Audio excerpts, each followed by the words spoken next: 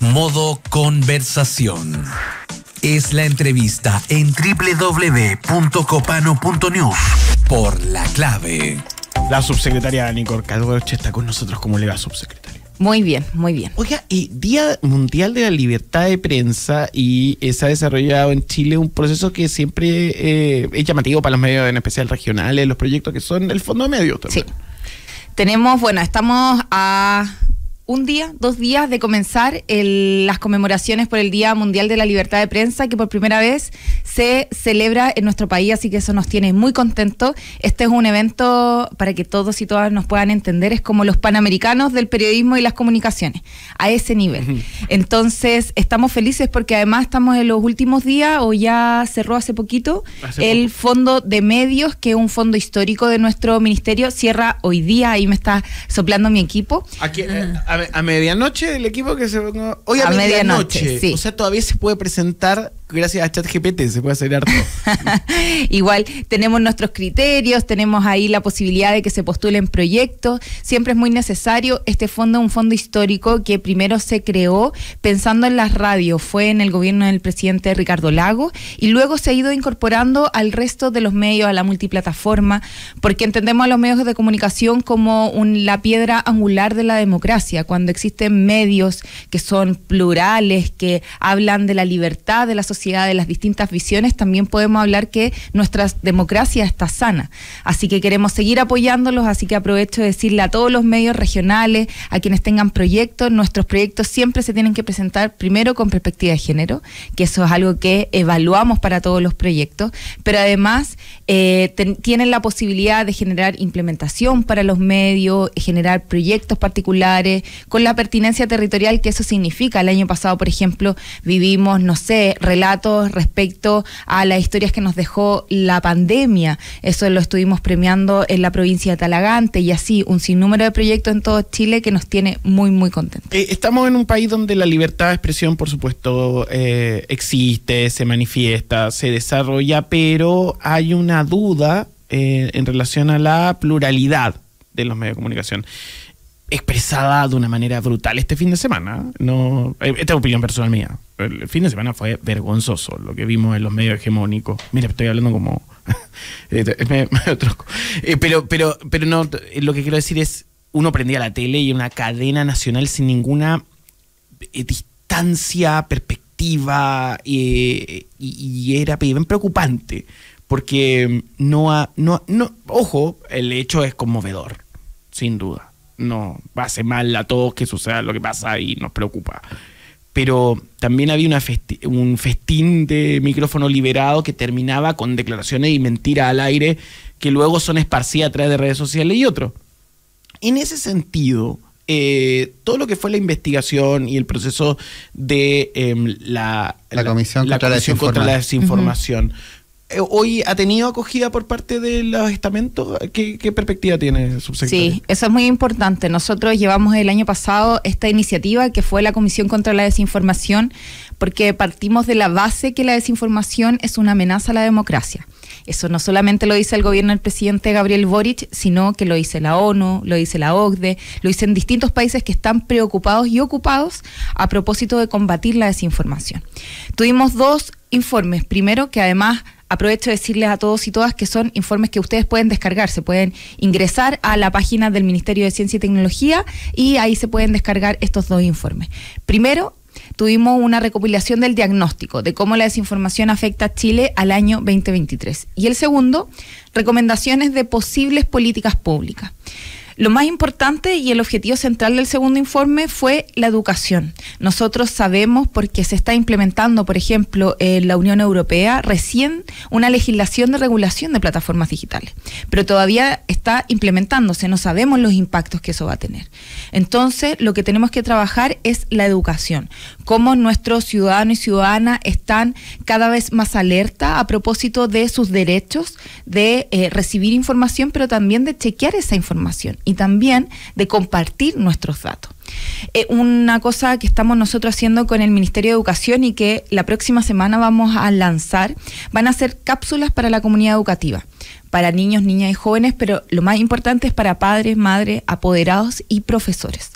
Porque muchas veces, yo no tengo hijos, pero quienes tienen hijos, la pregunta más recurrente es ¿a qué edad le entrego a mi hijo un celular?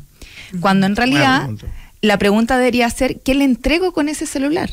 Le entrego las responsabilidades, le doy la información respecto a lo que ahí está vivo, a la definición de las plataformas digitales, de que cuando subes una foto a una red social pública también hay otro tipo de riesgo que también esos niños y niñas hoy día no cuentan. Entonces, lo que tenemos que hacer es entregarles herramientas, entregarle información, sobre todo a niños y niñas que tienen, por ejemplo, un consumo de medios de comunicación totalmente distinto. Por supuesto, y ahí hay cosas que hay que aconsejar a los padres, porque no le pasen el celular con YouTube, sino con YouTube Kids, de base, si lo van a usar para entretener al niño en el auto, porque es muy peligroso y en realidad uno se sorprende al ver la diferencia de la oferta de contenido. Sí. Y es preocupante. El otro, TikTok tampoco hace bien. TikTok es...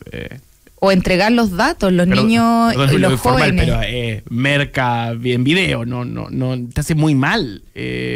Porque la exposición a la dopamina que tiene TikTok a nivel de tiempo y consumo y ansiedad es muy dañino. Un niño no tiene que tener TikTok y hay muchos que sí lo tienen o sí así lo entretienen. Muchos padres dicen, claro, como antes te dejaban mirando el Cartoon Network cuando eres chico en la casa, porque decían, bueno, hay mono todo el día. Para nuestra generación, hoy eso son los celulares. Sí, y lo que más queremos nosotros hacer notar es no negar la tecnología o las nuevas tecnologías. Yo creo que ese es un camino por el cual no vamos a tener buenos resultados. Lo que tenemos que hacer es incorporar estas nuevas tecnologías, el entender que ya no tienes una identidad online y una offline, sino que es la misma identidad que viaja en distintas plataformas. Y sobre todo en una perspectiva de educación. El presidente siempre lo dice, los niños, niñas y jóvenes no son el futuro de Chile, son el presente de Chile. Entonces necesitamos ciudadanos que vayan entendiendo la ciudadanía, no solamente cuando cumplen 18 y se vuelven ciudadanos del mundo, sino que entiendan las responsabilidades, los deberes, sus derechos a la hora de recibir información, que también puede estar transgrediendo algunas sensibilidades. Y eso es lo más importante. Por eso vamos a lanzar este programa especial de formación, de alfabetización medial con el Ministerio de Educación, con cápsulas que van a estar a libre disposición de todos y todas. Qué bueno. Las voy a recomendar mucho porque son muy entretenidas, sobre todo hacen sentido, porque son las preguntas que uno se hace a la hora de enfrentar a los niños y niñas a las nuevas tecnologías. Súper interesante. Estamos en este camino al día. El viernes es el Día de la Libertad. Sí, es el viernes, el Día de la Libertad de Prensa. El día 2 vamos a tener el premio Guillermo Cano, que es un premio que se entrega a periodistas que están luchando por la libertad de expresión en todo el mundo. El año pasado, por ejemplo, se premiaron a 4 periodistas iraníes que siguen estando encarcelados en su país a propósito de investigar los efectos de el régimen que se vive en Irán, y este año también vamos a tener esa premiación. Con eso empezamos, por así decirlo, las celebraciones del Día de la Libertad de Prensa. El día 3 de mayo van a ser las sesiones plenarias y también las sesiones paralelas. Estamos muy contentos porque viene la relatora especial de la libertad de expresión de la ONU, Irene Khan, va a estar abriendo con el principal discurso la expresidenta Michelle Bachelet. También va a estar Gael García Bernal a propósito de ser embajador del UNESCO. Vamos a tener grandes personalidades del mundo que están luchando a propósito de la libertad de expresión, la libertad de la prensa en momentos donde los periodistas y los comunicadores están siendo amenazados constantemente, sobre todo en zonas de conflicto. Eso, indudablemente. Y además donde está cambiando el escenario de los medios de comunicación. Hay debates sobre si los medios y las personas van a terminar siendo similares o parecidos, como se han ido manifestando. La semana pasada la Universidad Alberto Hurtado hizo un debate acerca de ello. Y ahí donde uno termina como procesando de que lo que era antes el diario, hoy puede ser un vehículo de propaganda. Siempre lo fue probablemente, pero hoy es aún más descarado porque existen otro tipo de financiamiento más espurio en muchos de los casos. Esta es una perspectiva personal mía, no tiene que ver con el y con otros fines, que no son necesariamente dar un mensaje, sino hacer propaganda y se disfrazan. Dentro de eso siempre hay permanente duda de la relación de los gobiernos específicamente de con la prensa. El presidente ha sido muy crítico con la prensa. Pero no hay un llamado a censura. Hay puntos de vista. Claro. ¿Cómo podemos, y han pensado en cómo podemos mejorar esos puentes? Porque también, como estamos en una sociedad que tiene que dialogar, que el ejercicio que hacíamos hace un rato, por derecha, por izquierda, etcétera, ¿se puede trabajar eso? ¿O es una materia perdida para esta administración? Yo creo que primero tenemos que poner un poco de contexto. En Chile siempre la figura presidencial ha sido bastante cuestionada por los medios de comunicación en general, cuestionada, criticada, lo que también habla de una democracia profundamente sana. Yo creo que es bueno que estén los medios de comunicación ahí presentes ante esta masa crítica de ver cómo se mejoran las políticas públicas, pero la figura del presidente o de la presidenta siempre ha sido una figura que en algunos sentidos ha causado ciertas polémicas con los medios de comunicación. ¿Por qué quiere decir esto? Porque no es particularmente el presidente Gabriel Boric, es la figura presidencial en un régimen hiperpresidencialista como el nuestro. Pero además estamos hablando de que yo creo que las acciones y las opiniones que ha vertido el presidente en ningún caso han mermado la capacidad de los medios de comunicación de criticar o insumar la política pública y el debate nacional respecto a lo que sea necesario. Son visiones, puntos de vista, como también los tiene la prensa y que es bueno que lo tengan, pero nosotros hemos hablado de esto no solamente en el relato o en estas pseudo llamadas polémicas, sino en lo concreto. El presidente hoy día hace y da entrevistas a todos los medios de comunicación. Va a una región y lo primero que hace es sentarse en un medio regional a hablar de la contingencia. Eso yo creo que habla de la importancia que nosotros creemos como gobierno que tienen los medios de comunicación, pero no solamente los medios de alcance nacional, sino los medios regionales, los medios comunitarios, los medios locales, que muchas veces existen porque sin ellos no estarían las visiones que viven esas comunidades o las situaciones que viven esas comunidades. En lo concreto, nuestros ministros, ministras, subsecretarios, también subsecretarias como yo, estamos presentes en los medios todos los días, como una tarea no que nos cueste, sino que es un mandato que nos ha entregado el presidente de insumar el debate público y que es muy sano hacerlo. Entonces yo creo que más allá de estas relaciones que pueden ser, que pueden causar en ciertos momentos algunas polémicas, lo concreto es que hoy día estamos avanzando con muchísima mayor transparencia y con una definición de pluralidad. Antes, en algunas otras administraciones, ustedes recordarán, no se daba entrevista a todos los medios, o se pactaban ciertos temas, o se avanzaba así. Nosotros hoy día estamos abiertos a todos los medios de comunicación como debe ser, como esperamos también que todos los poderes del Estado lo hagan. No, diferentes temas también, es un así es. Sí. No, la verdad no. Yo, evidentemente, hemos trabajado en otras administraciones y acá, cuando se ha llamado, no se evitan los asuntos, así que eso es una buena noticia. Sebastián Flores Muga, su duda. No, a propósito del Día Mundial de la Libertad de la Prensa, que bueno, el 2, pero es 2, 3 y 4 de mayo. Así es. Que va a estar la UNESCO también. Se llama la 31ª Conferencia del Día Mundial de la Libertad de Prensa en Santiago, es el nombre del evento. Le quiero preguntar particularmente por la relación de la libertad de prensa con la pluralidad, porque pareciera que cuando uno habla de libertad de prensa o que está en riesgo, siempre es como en general las grandes cadenas de información, los holding grandes que alegan que hay cierto tipo de censura y de repente la razón por la que falta libertad de prensa es justamente por la falta de pluralidad. Y en ese sentido, ¿cómo evalúa usted, 2 años de gobierno después, las políticas que se ha llevado adelante por parte del gobierno de Chile, la administración de Gabriel Boric, por mejorar la libertad de prensa? ¿Cómo estaba en marzo de 2022 y qué se ha hecho de acá hasta casi mayo del 2024? Muy buena pregunta, sobre todo para nuestro ministerio que ve la relación con los medios de comunicación y también la agenda de fortalecimiento de medios. En esta agenda de fortalecimiento de medios nosotros hemos avanzado. Primero, a propósito del fondo de medios, ese ha ido subiendo sustantivamente en estos años, porque a través también del financiamiento es como subsisten distintas iniciativas de medios de comunicación social que existen a lo largo de todo Chile. Y yo lo quiero destacar porque para el año pasado, por ejemplo, pudimos beneficiar a más de 530 proyectos, o sea, 530 medios a lo largo de todo Chile.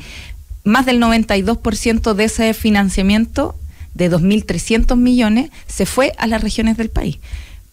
que efectivamente vive en un escenario completamente distinto. Así que estamos avanzando con eso por la vía del financiamiento a través de proyectos que evidentemente vayan pensados en la cohesión social y tengan la perspectiva de género muy necesaria. Por otro lado, estamos avanzando en la protección de periodistas. Nosotros asumimos el año pasado y patrocinamos un proyecto que es los firmantes son varios parlamentarios y parlamentarias a propósito de la ley de protección a periodistas y trabajadores de las comunicaciones.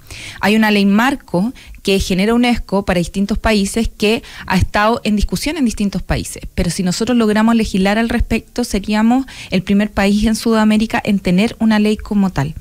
¿Qué quiere decir esto? Que estamos protegiendo la acción periodística de las personas en el momento que ocurren los hechos. Es decir, estamos generando las obligaciones para el Estado para tener reglamentos claros respecto a cómo nos relacionamos con los comunicadores, comunicadoras y también con los periodistas en momentos que pueden ser medios complejos y que hemos vivido nosotros en nuestro país. Yo creo que esa va a ser una buena noticia. Hoy día está en el segundo trámite legislativo en el Senado, en la Comisión de Derechos Humanos. Se va a conversar justamente la próxima semana con la ministra ahí. Nosotros vamos a entregar un par de indicaciones, pero lo importante es que nosotros sabemos que los periodistas y los trabajadores de las comunicaciones cumplen un rol fundamental para la sociedad y queremos entenderlo y protegerlo como tal. Pero además se ha trabajado, como yo bien les decía, en esta pluralidad de medios, fortaleciendo medios comunitarios. Los medios comunitarios hoy día tienen, por ejemplo, la prohibición por ley de no poder recibir publicidad. Entonces su subsistencia es muy compleja a la diferencia de otro tipo de medios. Nosotros con ellos tenemos un fondo Chile-México que nos ha permitido con la Universidad Diego Portales entregarle a través de capacitaciones herramientas para sus medios, porque muchos tienen la vocación de comunicadores y comunicadoras, claro, pero no tienen la formación. Y por otro lado, que es algo que me tiene muy contenta, es que nosotros trabajamos con Chile Valora y en este segundo semestre vamos a poder tener un perfil de locutor y locutora radial. ¿Qué quiere decir esto? Que la gran parte de los locutores que existen en nuestro país tienen la experiencia, pero no tienen una certificación. Eso en Argentina existe. Justamente. Entonces lo que nosotros queremos hacer hoy día es que va a existir un perfil donde ellos van a poder ir a certificarse en ser locutores radiales y locutoras, que es un perfil que se trabaja además con ellos, porque estamos asumiendo esta experiencia y sabiendo qué es lo que necesitamos para certificar. Y esa certificación también va a traer consigo finalmente una futura mejor remuneración y también el sentimiento de que todos estos años, 30 años, 25 años, 20 años que yo le di al mundo de las comunicaciones, tiene un respaldo. Claro que es relevante porque en muchos casos son gente que se le define bajo el rango amateur, entonces empezar a profesionalizar ese perfil es muy, muy importante. Subsecretaria, un tema con el cual es importante cerrar, que es más industrial, pero también tiene que ver con procesos. Uno es que empezó la televisión digital terrestre. Así es. Hay un montón de gente que se está cambiando a aprender el televisor, pero hay un fenómeno, y lo hemos ido detectando nosotros. Y me parece que hay que conversarlo, que tiene que ver con que la gente compra los televisores y no se conecta a las antenas. En el sentido de que hemos ido detectando que nuestra segunda vía de consumo es YouTube. Claro. Esa es la norma digital. Cosa que va a pasar igual a propósito de Netflix, etcétera. Desde ese punto de vista, ¿cómo se está trabajando para que no suceda un fenómeno similar con respecto a esta ampliación de la banda FM? Cuestión de que estemos informados y la podemos utilizar, que permite, por supuesto, que si hay más frecuencias, haya más democratización en los medios. De todas formas, lo que nosotros estamos haciendo con respecto a la ampliación de la banda FM, y ahí eso lo lleva la Subsecretaría de Telecomunicaciones, es que estamos haciendo todos los estudios pertinentes, porque hoy día para postular una concesión radial tienes que asumir ciertos requisitos que son técnicos. Lo que nosotros queremos también ir explorando son además otro tipo de requisitos, que por ejemplo puede ser fortalecimiento de medios públicos, por ejemplo, o que no sé, la Radio Carabineros de Chile es un ejemplo, pero la Radio Carabineros de Chile, que también tiene una vocación de hacer servicio público, pueda tener un mismo dial en todas las regiones del país. Eso es una buena idea, entendiendo que no existe, igual de todas maneras, la Radio Carabineros de Chile es una anomalía. Debe existir una radio pública, no existe, o sea, es como tener CIA, FM o FBI, o sea, uno le explica a alguien del mundo que una entidad con capacidad represiva tiene una FM, es una locura. Pero está bien la finalidad de la radio, que es el tránsito y otro. Sin embargo, claro, solo existe en la región metropolitana bajo estas características. Así es, solo existe en la región metropolitana. Entonces, esas son las cosas que nosotros estamos estudiando. Esperemos dar estas conversaciones y que en los próximos meses podamos tener más certeza para que efectivamente la ampliación de la banda FM se convierta en lo que nosotros queremos que se convierta, que es generar mayor pluralidad a la hora de escuchar la radio, no llenar más de señales que pueden ser muy similares a las señales o de los mismas cadenas o holding que ya existen. ¿Alguna otra duda? No, bueno, sí, en realidad sí. Estamos conversando con la subsecretaria general de Gobierno, Nicole Cardoch. Sí, es que las dudas van a un tema de la coyuntura, por eso lo estaba reflexionando bien. Pasémonos un minutito. Sí, se postergó la formalización del general director de Carabineros, Ricardo Yáñez, para el 1 de octubre y hay todo un debate al respecto porque habló el fiscal nacional Ángel Valencia de que hubo esta solicitud del fiscal Javier Armendáriz que está llevando la causa y el gobierno tenía una postura previo al terrible suceso que ocurrió la madrugada del sábado, que fue la muerte de estos 3 carabineros en la llamada macrozona sur, a la que hay hoy día, de que finalmente no solo la ministra Toá dijo que se va a mantener en el cargo a cualquier evento el general director de Carabineros, porque no es momento de hacer cambio mientras se está en este estado social, y por otro lado es el movimiento de la fecha de formalización. Como gobierno, ustedes, y lo han dicho, pero quiero entenderlo desde el fondo de vista, ¿por qué el cambio de posición que había con el llamado criterio Toá? La ministra Toá ha dicho millones de veces que no le gusta el concepto, a que era una cosa hace 4 días y ahora es otra? ¿Es meramente por el hecho que ocurrió o hay algo más de fondo? Sí, yo en esto quiero primero dejar en claro que las definiciones del Ministerio Público son completamente distintas, o que el Ejecutivo, en este caso como un poder distinto al Poder Judicial, no tenemos ninguna injerencia en las definiciones que puedan tomar los fiscales. El mismo fiscal nacional ha dicho que él tampoco tiene injerencia en cómo los fiscales siguen las causas o las definiciones que toman. Dejando eso en claro, nosotros, como bien decía la ministra Vallejo el día de ayer, nos ha parecido prudente, una decisión prudente, en un contexto que es bien complejo. Estamos hablando de la muerte, del asesinato de 3 carabineros que además resultaron con sus cuerpos calcinados en un atentado que sin duda conmueve, que es un hecho inédito. Es algo que no se veía ni en la macrozona sur ni en ningún lugar del país. Por tanto, tenemos que tomar ante un hecho tan horroroso y tan difícil definiciones que en definitiva cambian un poco la perspectiva del gobierno. Lo que ha dicho la ministra Toá es de todo sentido común. No se puede tomar alguna definición de cambio en este contexto, donde necesitamos que la institución completa se sienta respaldada, pero además que todos los estados, todos los poderes del Estado funcionen en unidad para perseguir a quienes son responsables y entregarlos a la justicia para que asuman las consecuencias de este horroroso crimen. Las cosas no podían seguir igual. Nadie lo hubiera entendido y no es algo que tampoco hubiera hecho sentido para nosotros como gobierno.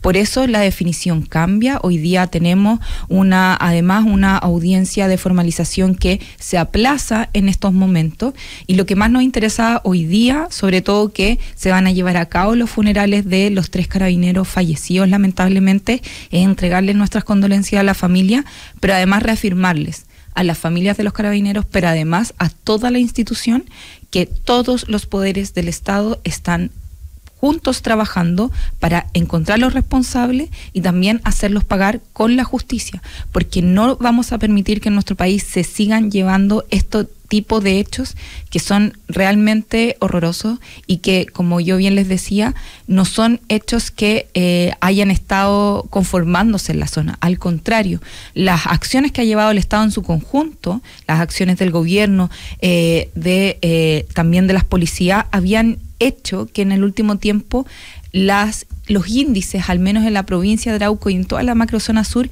bajaran, los hechos de violencia rural o los hechos de violencia grave bajaran. Había un sentimiento que se estaba revirtiendo. Por eso nosotros queremos actuar con la máxima agilidad y con mucha mano dura y unidad para enfrentar este momento. Subsecretaria, ¿cuáles son los protocolos para el día de hoy? Sabemos que los 3 funerales se van a dar en zonas diferentes. Cuéntenos un poquito cómo va a ser el despliegue por parte del gobierno en un minutito que nos queda. Sí, nosotros, tenemos al subsecretario del Interior que durante todos estos días se ha mantenido en la zona coordinando las acciones con las policías en términos de resguardo de la comunidad, porque también hay una comunidad profundamente afectada por esto.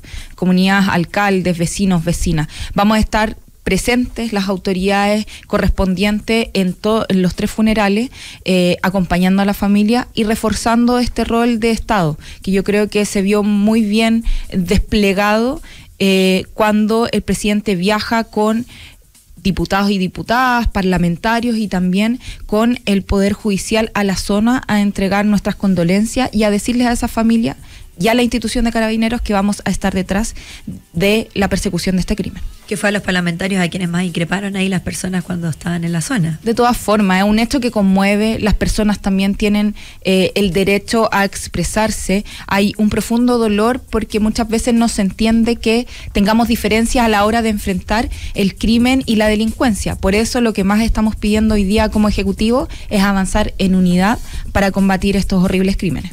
Y no acostumbrarnos, como dijo la ministra Vallejo. No acostumbrarnos y no naturalizarlos y también tomar estos hechos con la gravedad que merecen.